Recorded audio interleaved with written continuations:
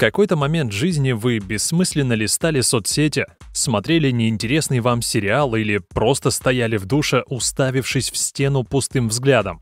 Но сколько бы времени вы ни потратили, вряд ли вы сидели на унитазе 5 дней или смотрели целиком 10-часовое видео. А некоторые люди это делали.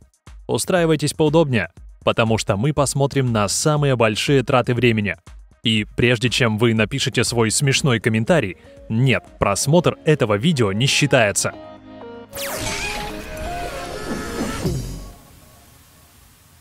Телемарафон.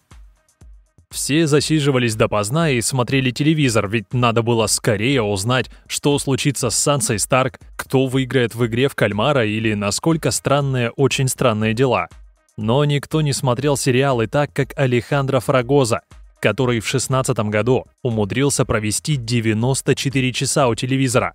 Вместе с друзьями он принял участие в конкурсе на достижение мирового рекорда по просмотру сериалов от компании оптимизации видео Cyberlink. Постепенно его товарищи прекратили смотреть, и остался только Алехандро. За это время он посмотрел сериалы «Закусочная Боба», «Умерь свой энтузиазм», «Звездный крейсер Галактика» и «Игра престолов». Но это было ужасно и сказалось на его мозге и теле. В какой-то момент во время короткого перерыва Алехандро увидел в галлюцинации список покупок на стене туалета. После почти 4 дней Алехандро одержал победу.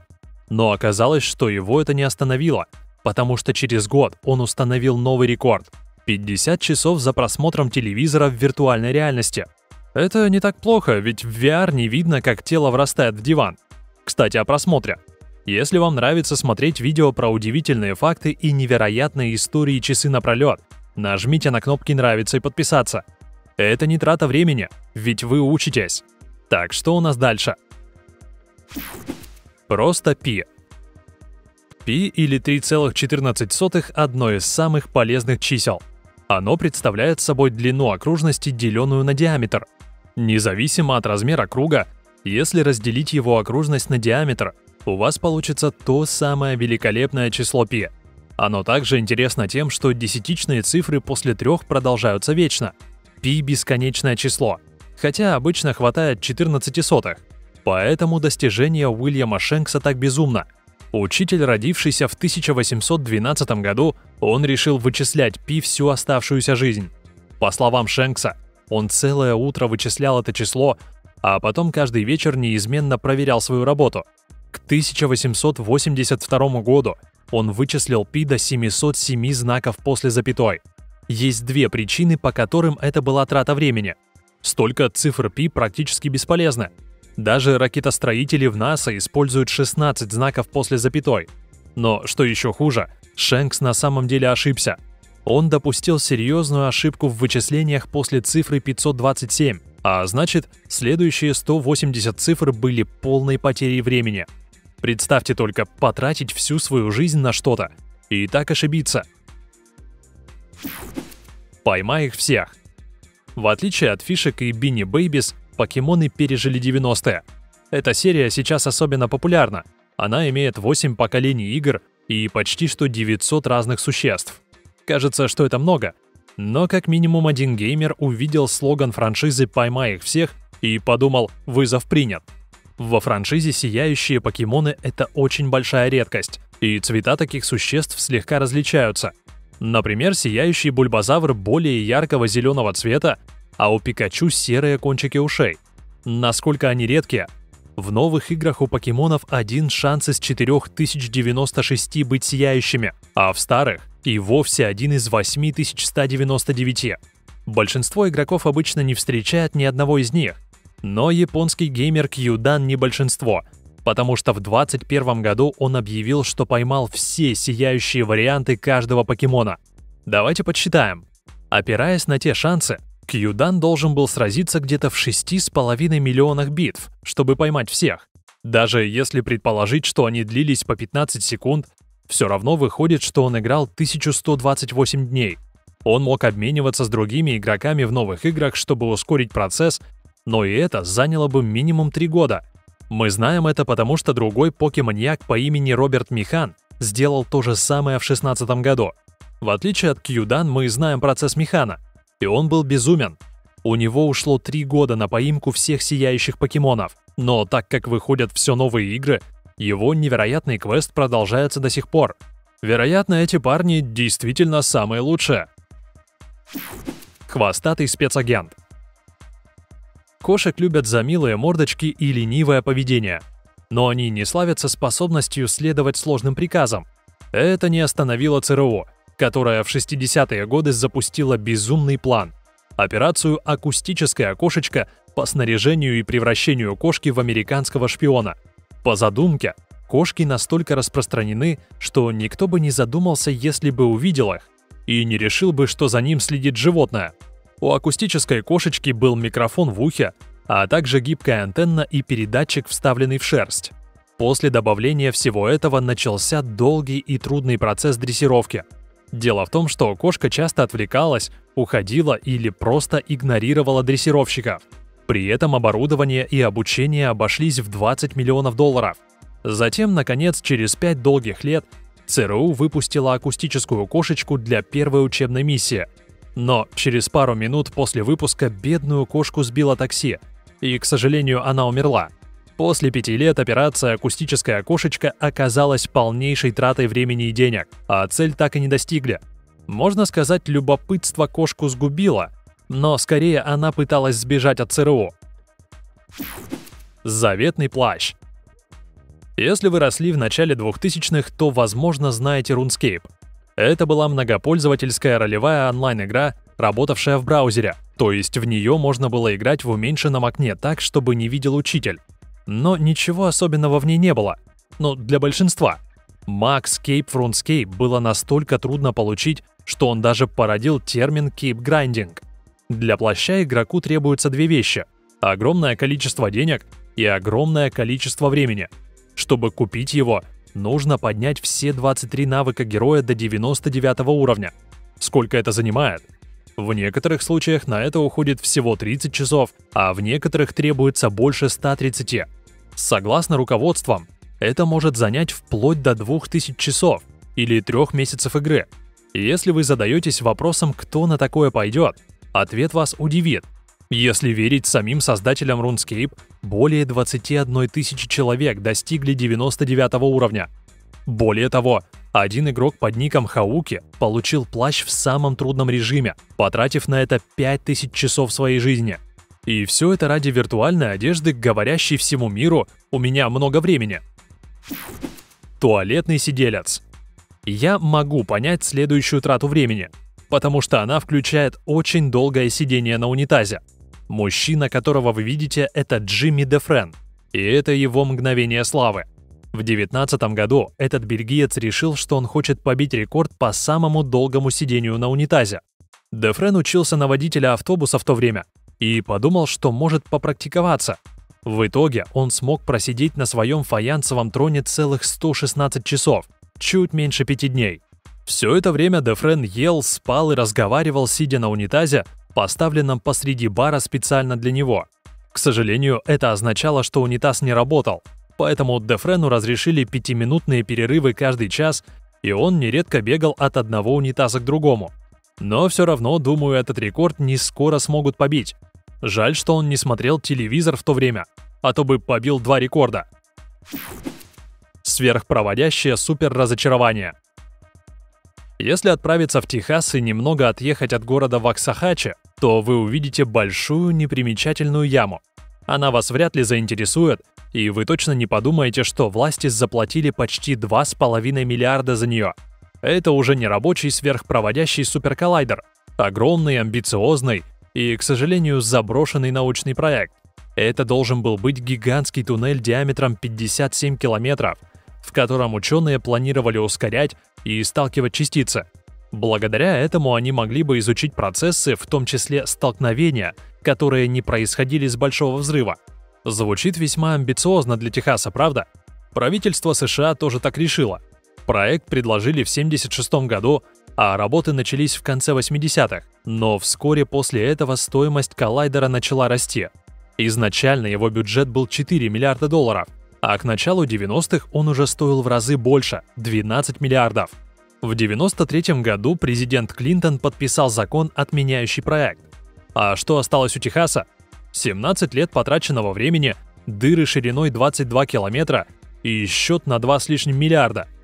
И очень большая и дорогая яма. Как тут такое забыть? Миллион судорог в запястье. Если вы когда-либо спорили в интернете, то знаете боль написания длинного полотна из слов, которые никто не прочитает. Впрочем, никакие дебаты в комментариях никогда не сравнятся с тем, чего достиг австралийский пенсионер Лес Стюарт в 1998 году. Все началось в апреле 1982-го, когда он решил поставить мировой рекорд независимо от степени его безумности. Лес начал печатать цифры, начиная с единицы. Но он писал не цифру, а слово «один». Затем последовали 2, 3 и так вплоть до запланированного 1 миллиона. Кажется, что это немного, но представьте, каково писать 366 998, а потом 366 999, зная, что еще 633 тысячи и еще одно слово впереди. По словам Леса, чтобы добиться этого, он писал по 20 минут каждый час бодрствования.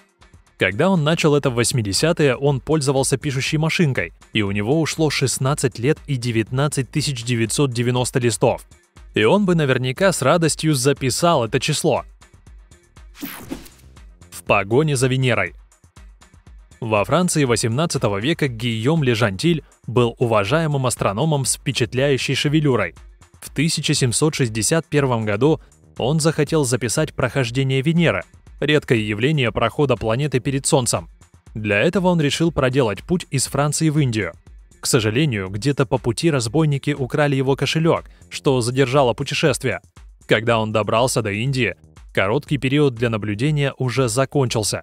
Но Гийом не сдавался. Он решил, что подождет в Индии 8 лет до следующего прохода. Все это время Гийом писал в Королевскую академию и своей семье во Франции, продолжая исследования в Индии. Когда выпал второй шанс в 1769 году, было облачно, и Гийом ничего не увидел. Тогда он решил вернуться домой. Но по пути его корабль затонул, и он оказался на острове, так как жизнь ненавидела Гийома. Когда он прибыл домой, прошло 11 лет, но история не заканчивалась. Гийом выяснил, что его письма не приходили, а посыльный просто забирал его деньги и выбрасывал конверты в море.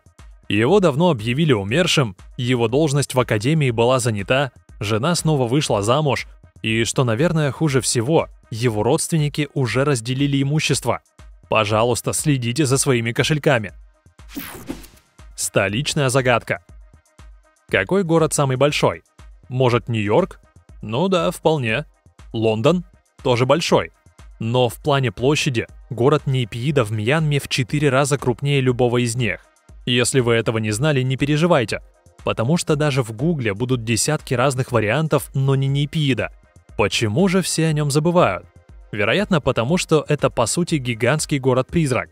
Здесь живет 51 человек на квадратный километр, при этом в Лондоне 3003 человека, а в Нью-Йорке 10 530. Но несмотря на это, Нейпиида – одна из самых пустых столиц в мире. Как же это произошло? В 2002 году правительство Мьянмы приняло странное решение построить столицу посреди джунглей, где никто не жил, так как старая столица Янгон была слишком многолюдной. 10 лет и 4 миллиарда долларов спустя строительство Нейпиида завершилось. Тут есть Wi-Fi, пара полей для гольфа и даже сафари-парк. Не хватает только людей, которые почему-то не захотели селиться не пойми где. Поэтому Нейпиида стал пугающе пустынным городом. Главная достопримечательность столицы – не гигантская золотая пагода, а шоссе на 20 полос, ведущее в город, по которому никто не ездит. Я считаю, Мьянма должна этим воспользоваться. Представьте, как бы выглядела здесь сцена погони из «Форсажа». Фил Марильян. Иногда публикуешь что-то в интернете и получаешь кучу лайков, ретвитов или репостов, и это приятно. Но порой все заходит слишком далеко, как выяснил пользователь 4chan UTV однажды в 2013 году. Он был непримечательным юзером и писал про спорт, поэтому было странно, когда обнаружилось, что у него есть поклонник. Анонимный пользователь появлялся под каждым его постом, хваля его и демонстрируя шокирующие знания о нем.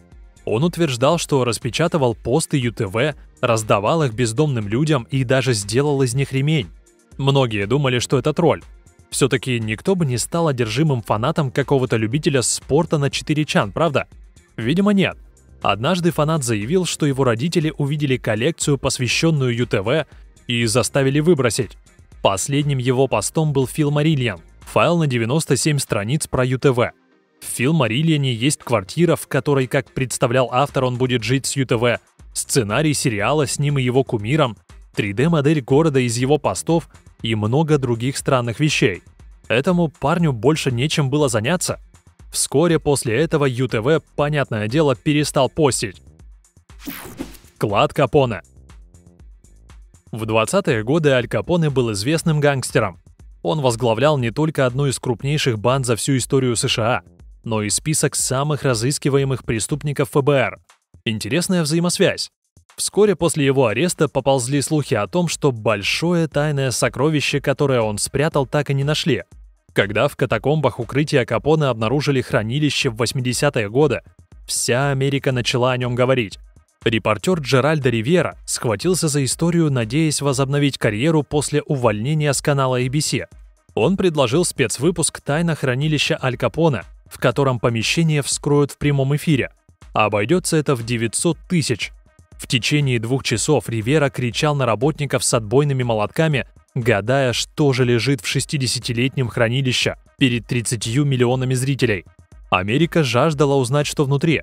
Может, деньги, украшения или целое состояние? Когда хранилище наконец открыли, ответ удивил всех. Там ничего не было. Совсем ничего. Что еще хуже, это было грязное ничего. Вся записанная трата времени доступна на сайте Ривьеры. И стоит отдать ему должное, он достойно принял такое унижение. Но, может быть, через 30 лет будет стрим, в котором какой-нибудь PewDiePie открывает забытый лутбокс из Fortnite. Кошачье безумие. Это Ньян Кэт. Милый, какающий радугой гибрид печенья и кошки, который покорил интернет более 10 лет назад. Это была простая анимация на пару кадров с 10-секундным аудио из японской песни, но она проникла в наши сердца, и уши тоже. Вскоре появились рисунки, имитации и пиратская продукция, которые распространились по интернету. Одним из самых безумных порождений стала 10-часовая версия этого мема.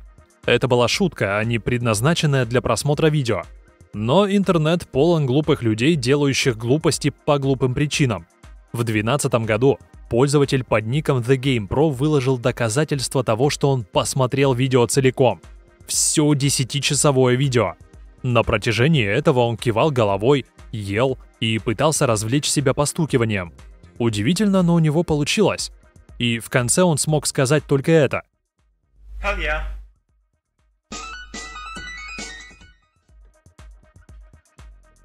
Либо ему больше нечего делать, либо он очень сильно любит Ньян Кэт. Большой проигрыш. В 2006 году Морган Стэнли инвестировали в строительство за $2 с лишним миллиарда долларов. Казино и курорт Ревел. Изначально задуманный как 2 гигантских казино, он должен был привлечь новых престижных туристов в Атлантик-Сити.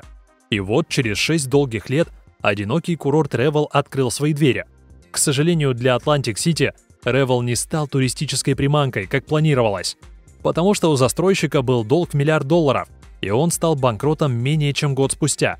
Оказывается, открывать гигантское казино в городе, славящемся казино, не лучший способ привлечь туристов. После закрытия Ревел продали Гленну Страубу за 82 миллиона, меньше чем 4% стоимости строительства. Страуб переименовал казино в Ten, но потом забросил здание. Компания Ocean Walk затем купила его за $200 миллионов. После смен 3 владельцев и названий, казино Ocean открылось в июне 2019 года и проработало пару месяцев, но затем его пришлось закрыть в марте 2020 года из-за пандемии. Сейчас казино Ocean еще живет и до сих пор разыскивает новых покупателей. Если вам интересно, можете пожить в его отеле. Только избегайте 12 пустующих этажей посреди здания. Самый длинный роман. За многие века на английском языке написали много великих литературных произведений, и некоторые весьма длинные. А какое самое длинное? Может, вам что-то подскажут названия глав? Например, «Ежи зла» или «Марио нечестный». Нет?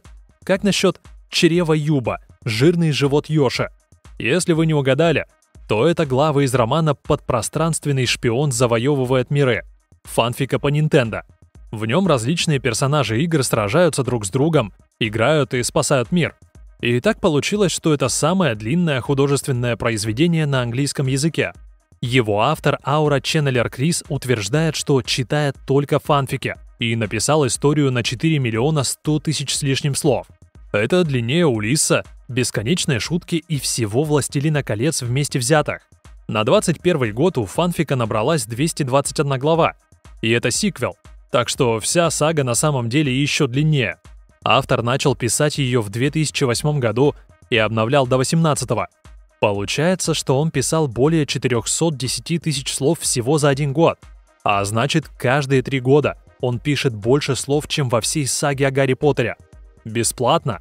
Но, по крайней мере, это хотя бы творчество. Настоящая трата времени — это то, что некоторые пользователи, по их же словам, читали всю историю несколько раз. Вау! Главный растратчик времени. Каким бы ни был ваш рекорд по трате времени, вам не победить Симеона Столпняка. По сравнению с ним, все другие люди выглядят как олимпийские спринтеры, так как Симеон сел, закрыл глаза и ничего не делал 37 лет. Симеон родился в бедной семье где-то в 390 году в нынешней Сирии. Он увидел тихую, скромную, созерцательную жизнь монахов вокруг и сказал: «Подержите-ка мое пиво». Правда, он за ним так и не вернулся. Чтобы достичь просветления, а может просто чтобы показать монахам, как надо делать, Симеон решил сидеть на столбе и думать. И вот он сидел день за днем, ночь за ночью. Он выжил только благодаря местным жителям, которые забеспокоились и стали оставлять ему еду и молоко. Вскоре Симеон стал этакой знаменитостью, и местные прислонили к столбу лестницу, чтобы люди могли подняться и попросить у него наставления. Что должно произойти, чтобы просить совета у мужика на столбе? И если вы думаете, что это просто сказка или какие-то древние слухи, десятки людей писали о Симеоне, так что он был определенно реален. По сведениям, Симеон просидел на том столбе где-то от 37 до 42 лет, и в конце концов там же и умер, и его причислили к святым. И если он не достиг просветления, то хотя бы стал знаменит. Что самое печальное, Симеон вдохновил последователей. И вот эти парни даже не смогли написать первый. Итак, вы узрели самые большие траты времени в истории. Как думаете, сможете побить такие рекорды? Расскажите о своих тратах времени в комментариях. Спасибо за просмотр!